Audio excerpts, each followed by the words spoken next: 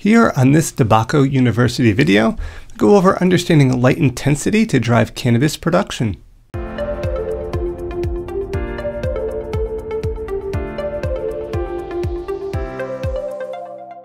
Alright, let's see how light intensity plays a role with cannabis production. Well, first off, giving the plant more light you would think would naturally always be better. And when you give the plant more light, this can theoretically increase photosynthesis and result in more biomass. However, no other factors can be limiting for this to occur. Those other factors can include water, nutrients, air, carbon dioxide, and kind of a few other things. Increasing PPFD past 850 to 900 micromoles per meter per second, meter squared per second, will require carbon dioxide enrichment to take advantage of this level of light. So just keep that in mind. And we're looking at, we want to have a good root structure. We don't want to have any disease. There's other little factors to consider. But when we start to get above that 850 to 900, if you're not supplementing with carbon dioxide, you're not going to allow those plants to take full advantage of that additional light intensity that you're providing for them. So light intensity by strain. Well, all cannabis can be treated as a high light intensity tolerant, since all have been bred outside for an extended period of time during the history of plants' domestication process. So what that means is, because this is a recently brought inside plant, but for the most part an outdoor grown plant, it has been bred and allowed to be able to handle the intensities of natural sunlight, which typically is a lot higher than what plants would be experiencing in an indoor environment. We can see our light intensity increasing and our yield also increasing. While this does look linear, don't think that this continues on forever. So growers typically increase the PPFD as the plant ages, and that's simply referring to the intensity of light. So while some growers increase light intensity with age, if the plant requirements are kept optimum, plants can be grown at high consistent PPFDs. And again, that stands for photosynthetic photon flux density. This can be a challenge with water, especially when plants and root systems are small. So this is part of the reason why growers tend to increase that as plants age. But as the picture here shows, with the graph, whereas we're increasing those intensities here with the vegetative going to fruits and flowering, kind of going to the end here, this potentially could be brought up much sooner. Because maintaining high PPFD will maximize plant productivity for all strains, but is especially important for autoflowers that have only a limited number of days to complete their life cycle. So you want to give the plant as much light as it can handle without burning it or causing negative setbacks, and typically this can be a little bit higher than some growers often will provide their plants. So we're looking at net photosynthesis while increasing the transpiration. So net photosynthesis and transpiration while increasing the light intensity measured in PPFD.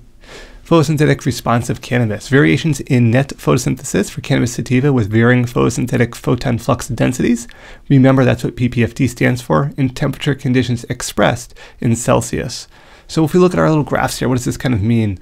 Well, we have our photon flux density, again, both on the x-axis down here and net photosynthesis here on the y.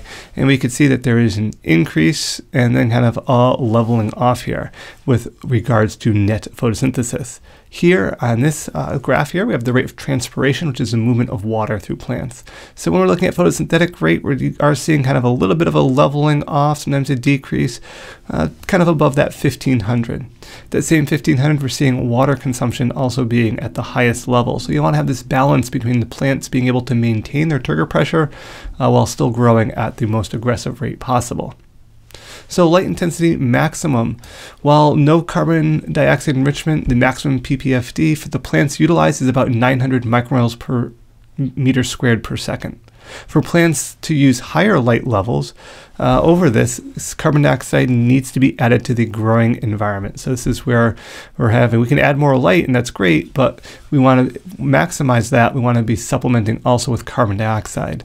And one note about this graph, the 2 should be as a subscript, not a superscript, so just keep that in mind. The PPFD level determination by CO2 concentration. So this is referring to concentration of CO2 right up over here. Since CO2 concentration will be the limiting factor, the level of carbon dioxide in a grow space determines the maximum light intensity plants can use, and we see that represented right here. And again, this assumes all other factors are not limiting: water, nutrients, health of the plant in general. So if we're maximizing at 400 parts per million for carbon dioxide, that'd be the natural atmospheric conditions. You're looking at a light intensity estimated on this graph around 500. If we double our carbon dioxide, we go from about 500 to about probably 850 PPFDs. And we go to 1400 in this graph represented here, we can go over 1,000 on the light intensity. So again, keep that in mind that yes, you can give plants more light, but if they don't have the CO2, they will not be able to utilize that light. So light intensity at both extremes. So while growers focus on the maximum light intensity to get the greatest yield for photoperiod dependent strains, it's also important to consider the other end of the spectrum. While it can be difficult to measure low light levels without special sensitive equipment at least, it is also important to consider how dark the dark period needs to be.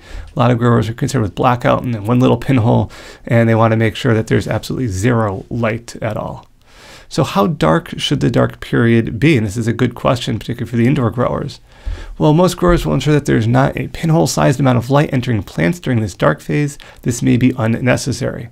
Keep in mind, plants growing outside, regular photoperiod dependent ones, full moonlight will not impact cannabis. Light sensitive at night, just like poinsettias. So the full moon intensity of light will not affect cannabis plants. However, it may not take much more light exposure than a full moon to have plants considered to be a day or a light on period. So just realize that dark does not have to be 100% no light.